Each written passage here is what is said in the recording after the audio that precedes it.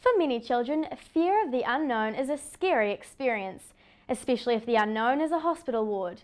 But as Gracie Fee found out, a set of 4 DVDs may be the answer. A visit to the hospital is usually a child's worst nightmare, but a DVD with what to expect may take some doom out of the appointment.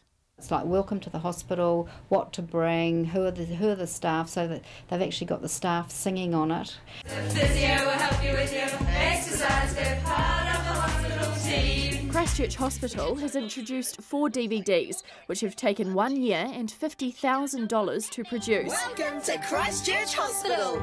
I'm Robbie Robot. I'm Roberta Robot. And we're going to show you what happens when you come to hospital. And the purpose? This is where you come The parent can sit down with the child and look at the DVD and then take some of the fear out of coming to hospital, because coming here is a pretty scary place. And so, you know, they're going to have bloods taken off. Chances are they are going to have an IV put in. So far, they've been well received. Watching the DVD definitely puts the child at ease to see that it's not anything big or scary, and to see that all the nurses and doctors and all the staff are all very calm and all had smiley faces, that the kids were able to see what the wards looked like, what the different things were, and using real equipment and real rooms, it makes it easier for the children to familiarise themselves with what's going to happen. With the familiar faces of kids' TV show What Now fronting the DVDs, familiarising themselves is easy, and it's already proved successful overseas.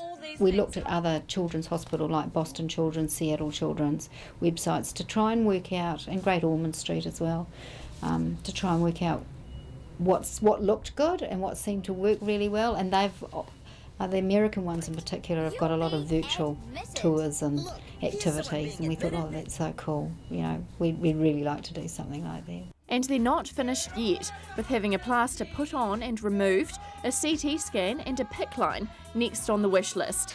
Gracie Fee, Metro News.